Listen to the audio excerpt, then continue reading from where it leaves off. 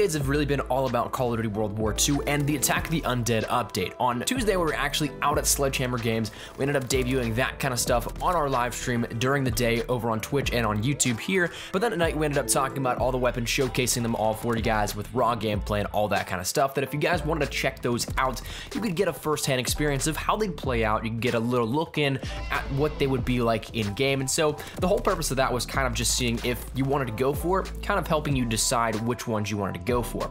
Yesterday, we recapped everything that changed, and that was an absolutely massive update and a massive video. So if you guys checked that one out in its entirety, well, firstly, thank you, because again, it was absolutely incredibly in-depth and there was so much to talk about. But today we're going to be taking a look at not just a recap, but sort of giving you guys a little bit of a power ranking for the new weapons within Call of Duty World War II.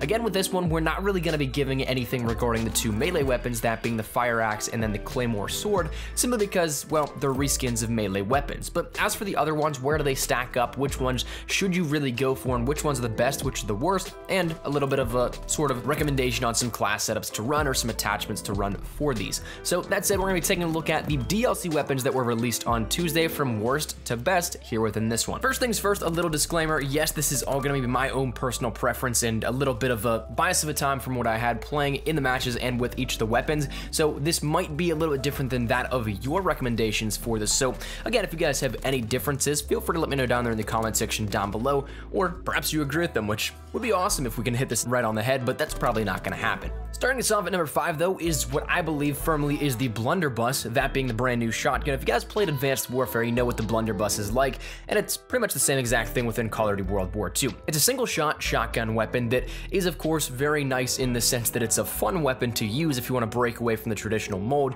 but in terms of sheer practicality, it's not the best one. You'd much rather be better off taking a combat shotgun or even something like the M30 or the sawed-off. Something like that would be a lot more practical than that of the blunderbuss if you're trying to actually use it for the sake of actually beating out a team or going out on a slaying spree.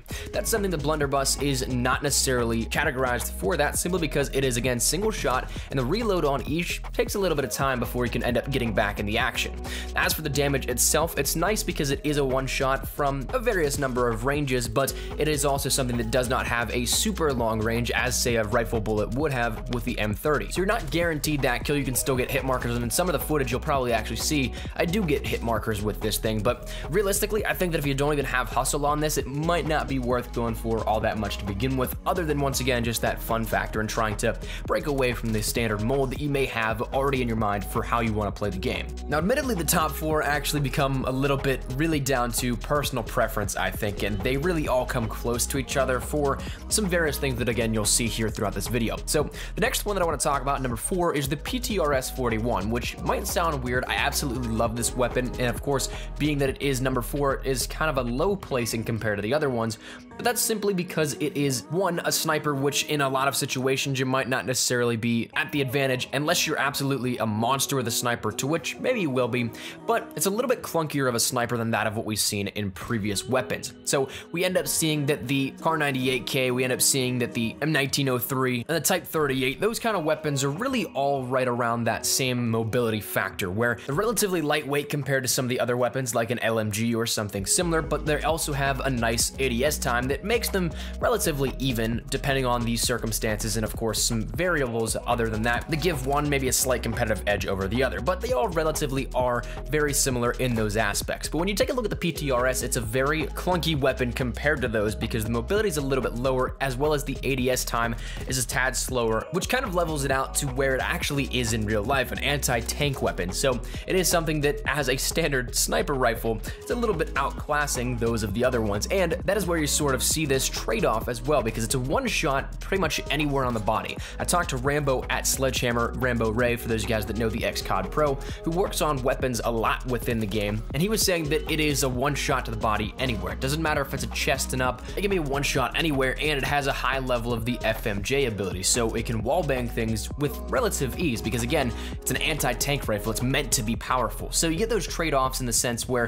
it is a one-shot, yes, but you lack in mobility and a little bit of that speed that you may have if you are somebody that is, say, a quick scoper or somebody that likes to be a little bit more of a mobile sniper. So this one is probably more so suited towards those of the more stationary snipers, the people that really want to just play an actual sniper play style where you're not really running around all that much. But again, it can be done, but in that sense, I'm somebody that is a run and gun type of player, so I like to be on the move. I like to be able to challenge myself a little bit in the sense of maybe quick scoping a little bit here and there, but the PTRS is just slightly a peg down from the mobility of that of what we'll see with number 3, that being the lever action. So the lever action is again the next sniper that we end up getting here at this one, and this is where again it kind of comes down to preference and a little bit of that trade-off, because you're not guaranteed a one-shot with everything. It does come down to the same standard damage properties that all the other snipers have, but the thing that really is nice about the lever action is that it has a high mobility compared to that of the PTRs, as well as the ADS time is very similar to that of, say, the Ballista in Black Ops 2. It has a very high speed for that ADS, and therefore it is a quickscoper's dream in a sense, but it also again has that trade-off where you have to be accurate. You have to hit your shots, but if you can pull off some nice things. And that was something that even just playing a few games with it out at Sledgehammer after I unlocked it, it was absolutely fantastic. In that sense where you can be accurate, you can pull off some nice little clips. Even myself, who's not really necessarily a sniper, I was pulling off a couple of triples, a couple of quads, that kind of stuff, because it was just relatively easy to use, but it was also fun. So it was a nice little way to kind of add both of those things together, but it also was a powerhouse in the sense that I could clean house with it with relative ease. So for that, just as a direct comparison to the PTRS, I think that the lever action has a slight leg above that of the PTRS, but again, they're both so close that it really comes down to which one you may prefer. Now, getting into the last two, this is where I think there might be some breakaway, because I might hold an unpopular opinion here at this one, but I think I'm going to put the Nambu Type 2, the SMG, at the number 2 spot here at this one. Now, this is one that, again, talking to Rambo a little bit, this was actually developed and designed to be that of a rival for the PPSH. Now, the PPSH is still, even just about 7 months into the game's life cycle now, the PPSH is still that meta weapon that really hasn't had all that much competition. Sure, there was the MP40 earlier on in the year, sure, the Sterling is very close to the grease gun and can offer in some capacity a little bit of competition to the PPSH, but the PPSH itself is still relatively untouched in that meta game where everybody uses it. So in order to combat that, they ended up making a weapon that could very much so directly compare that of the PPSH, and that is where we got the Nambu Type 2.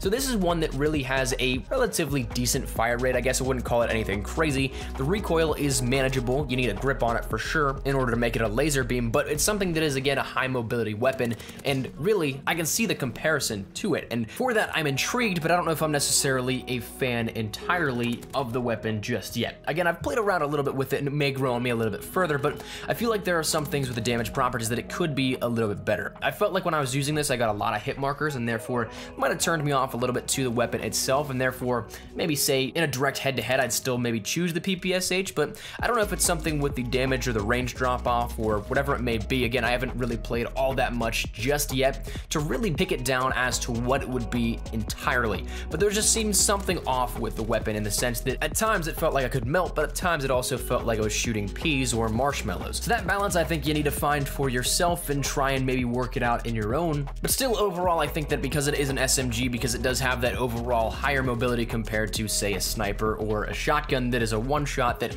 takes forever to reload, I think this is still going to come in at the number 2 spot, which again may be a slight unpopular opinion here out of these weapons, but that kind of leads me then into a little bit more of justifying why we need to talk about number 1, because I feel like it might be that unsung hero.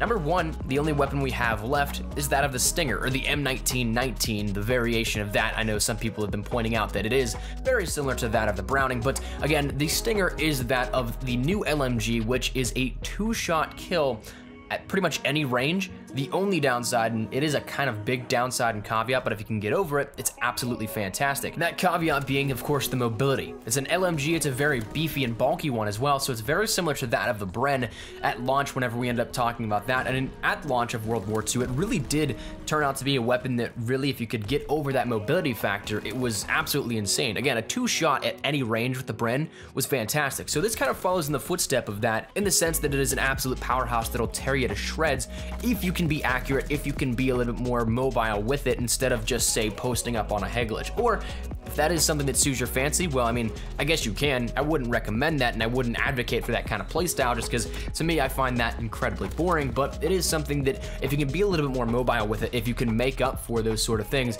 then of course it is definitely going to be nice. You can toss it on an infantry or an airborne where you have some more strafing speed, or you're just overall a little bit faster. You can end up throwing a quick draw and a grip on it or something like that to make your ADS a little bit better, and of course other things that you can do to kind of suit that more so mobile playstyle.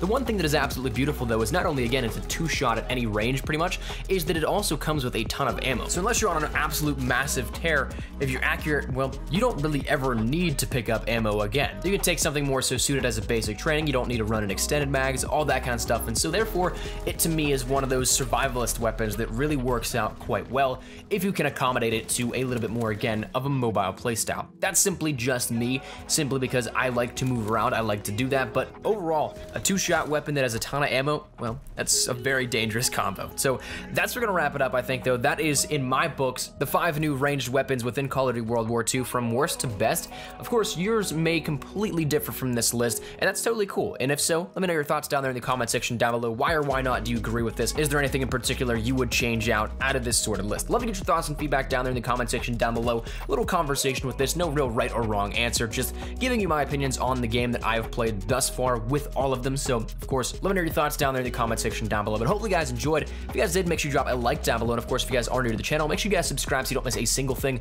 regarding Call of Duty World War II. Any updates, best class setups, tips, tricks, news, information, all that good stuff, we got you covered here up on the channel. So if any of that interests you, make sure you hit that subscribe button so you don't miss a single thing.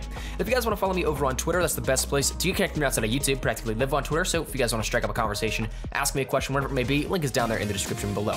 And also, if you guys want to follow me over on Instagram, trying to get more active over there as well. Been doing a lot of traveling, so if you guys want to stay up to date with all that kind of stuff, again, that's a great spot to do so.